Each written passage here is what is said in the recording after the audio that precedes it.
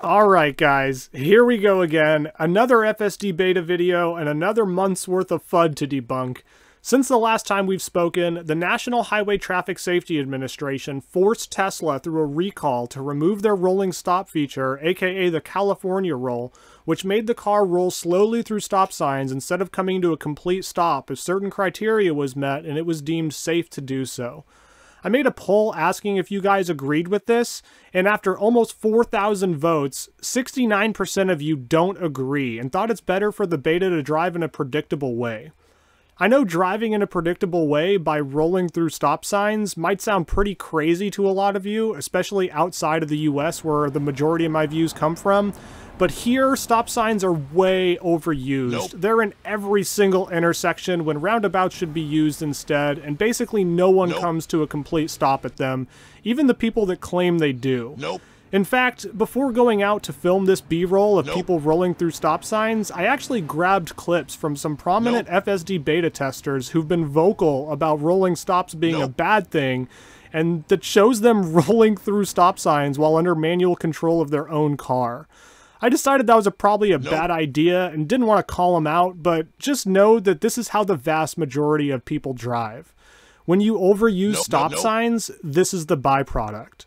There's a reason we haven't heard of a single instance of police giving someone a ticket or pulling someone over for rolling stop signs while using the beta, even though there's nearly 60,000 people using it, and it's because it was doing it safely and exactly how humans do it.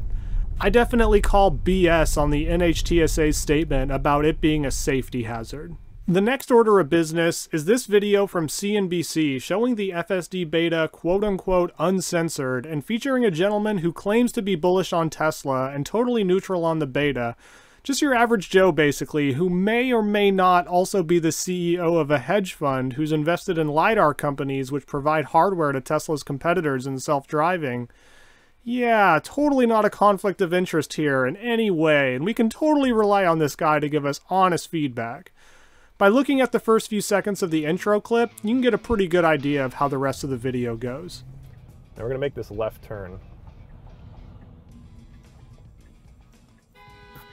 And I'm getting honked at. But now it's just turn right.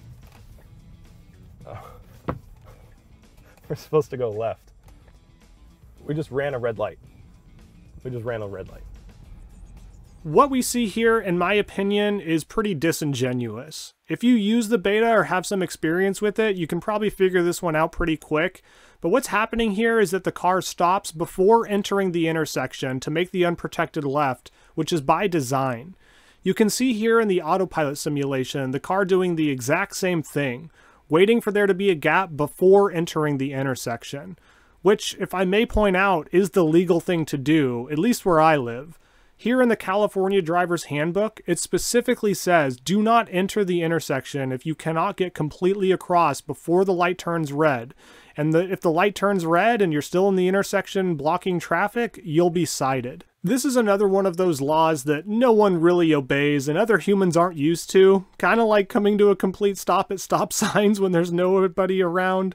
But anyways, the LiDAR guy gets honked at by an impatient driver, and then without telling anyone, he appears to override the accelerator pedal, which forces the car into the intersection and beyond its planned path, when if he would have just let it go, it probably would have completed the maneuver perfectly safely. It's the human failing in this clip, not the car. The next clip starts with the car already moving forward in the intersection, where he states, "We just ran a red light."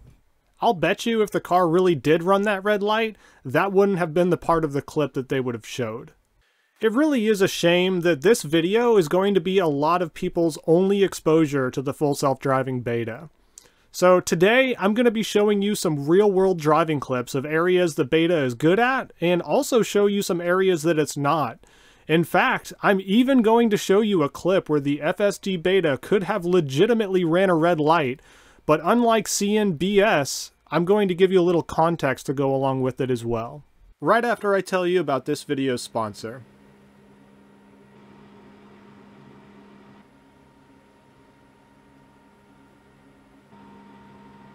Just because you can't see the people spying on you while you browse the web doesn't mean they aren't watching.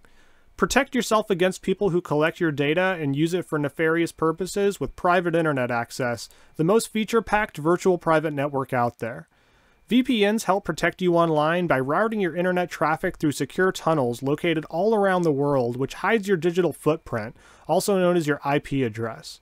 You can even use these tunnels to spoof your location and watch geo-restricted content on all major streaming services, which is a feature I use every day. PIA gives you virtually unlimited control over your network and configuration settings to the point that they allow command line access, allowing you to incorporate any custom scripts you'd like. They also have a proven track record of protecting users' digital privacy by never storing any browsing data, and good proof of that is their no usage logs policy being proven multiple times in court now. That, along with their ad blockers at the DNS level, are the main reasons they were my VPN of choice even before this sponsorship. You can sign up risk-free with a 30-day money-back guarantee by using my special link in the description. That gives you complete digital privacy for 83% off, and you get 4 months free, which comes out to less than $2 a month. A fantastic deal and a very small price for privacy and peace of mind. A huge thank you to Private Internet Access for sponsoring this video. One of the first things I noticed on version 10.10 was some changes they made for the visualizations. Instead of the car models all looking the exact same and being the same size, they now stretch to how big they actually are. This makes for some pretty hilarious instances, like when trucks are carrying a smaller trailer, they now look like mini semi-trucks being pulled around, which I just find really funny for some reason. And I also didn't get this one recorded, but I snapped a picture of what a limousine looks like now. Just a really stretched out car, which I guess is technically correct. But anyways, I know you guys are more interested in the performance than the visuals, so let's dive in. Version 10.10 is kind of difficult for me to sum up. It's been a bit of a mixed bag for me so far. I've seen a few videos of other beta testers who say they've noticed some big improvements. My experience hasn't been quite as good, I would say, but I will start off with some of the good stuff first, though. First off, it seems to be able to predict the actions of vulnerable road users like pedestrians and bicycles with much greater confidence and earlier predictions than before. I think this clip shows it off pretty well. You can see how instead of threading the needle between the cyclists and oncoming traffic, it actually slows down to wait for the oncoming traffic to pass, and then goes around the cyclist when it has more room to do so, all while doing it really smoothly. Older versions of the beta might have done something similar to this, but definitely nowhere near this level of smoothness, and it shows me it was thinking farther ahead than before. The predictions aren't always perfect though. I've had a couple situations similar to this clip where you can tell it's trying to figure out how to go around this pedestrian with the most amount of room based on how he's walking, and it did figure it out, but overall felt pretty indecisive.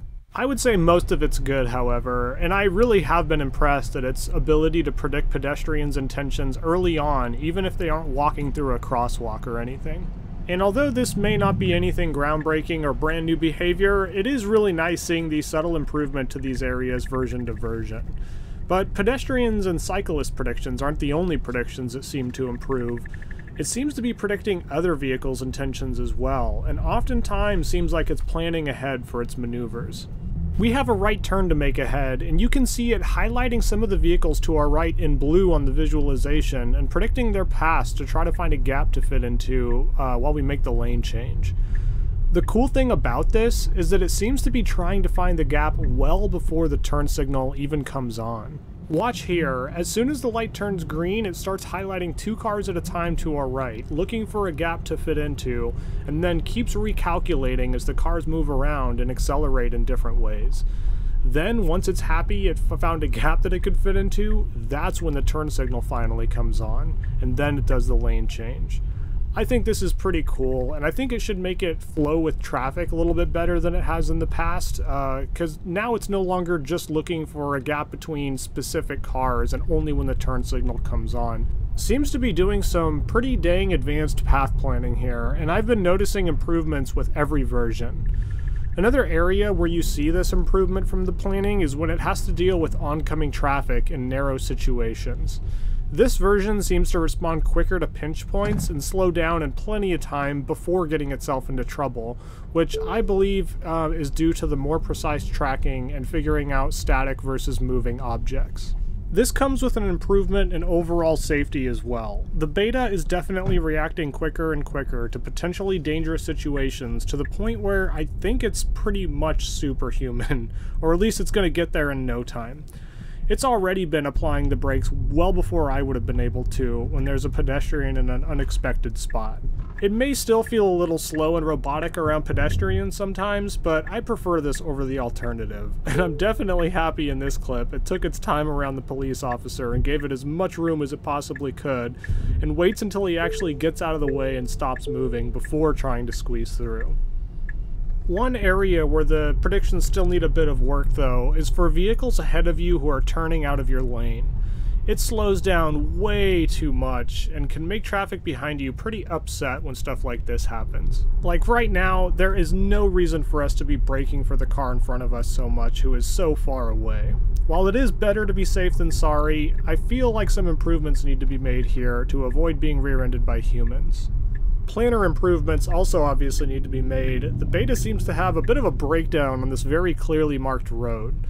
The planner shows it trying to turn left, but there's no left turn in the nav route at all, and it kind of drives off the lane markings a little bit and a bit awkwardly through here. It does it in other areas as well. Here you can see it being really indecisive about which lane it wants to be in, and actually moving back and forth between both of them, which results in a disengagement.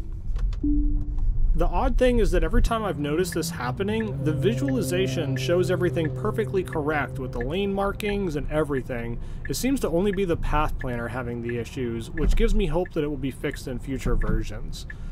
The beta is at kind of a weird point where it can nail a really difficult unprotected left turn and feel like a professional driver, and then right after get confused by the simple stuff like choosing a lane to be in. Yikes. Another thing I've experienced in this version is a pretty major step back in stop sign performance. For some reason, a lot of the stop signs around me where it used to perform perfectly fine, it now struggles for one reason or another. There's times where it awkwardly stops way too early for the stop sign, then does a weird creep forward and then stops again at the stop line, and just overall doesn't feel very confident at all. Other times, it seems to give up the right-of-way and be extremely hesitant to proceed, which can cause some confusion for other drivers. I'll be honest, if I was here at this four-way stop with me, I would be pretty frustrated. Also seems to randomly creep through four-way stop signs looking for visibility when it's really not needed, and just feels so slow. I don't know why this happened, and it probably has a lot to do with it now being forced to come to a complete stop, but I do think it's very behind where it used to be compared to earlier versions. And the last couple clips we're going to talk about are what I would consider edge cases, and part of the reason we need a lot of beta testers on the road, and that's in order to find these edge cases in the first place. We're approaching a light that we're planning to go straight through. Well, I mean, kind of straight, but it's really not that straight. We kind of have to do this weird right and then left maneuver through it. The beta seems to treat this as two distinct maneuvers. First, making a right on red when it's safe to do so, and then making an unprotected left on the street. And honestly, I can kind of see why it would think that. It definitely is the wrong thing to do in this situation, though, and I did submit a few snapshots so that the autopilot engineers can take a look at this and train on this data so that it performs better in the future. Using the beta kind of makes me realize how difficult driving actually is, and the little nuances that most of us take for granted. Another example of this kind of edge case thing is knowing which stop signs to actually stop at. Sounds pretty basic, right? If the stop sign's facing you, it should probably stop pretty easy. But then what about this? We have a stop sign directly facing us, and I can kind of understand why the beta is stopping here and is a bit confused, even though I would have known to go right through it.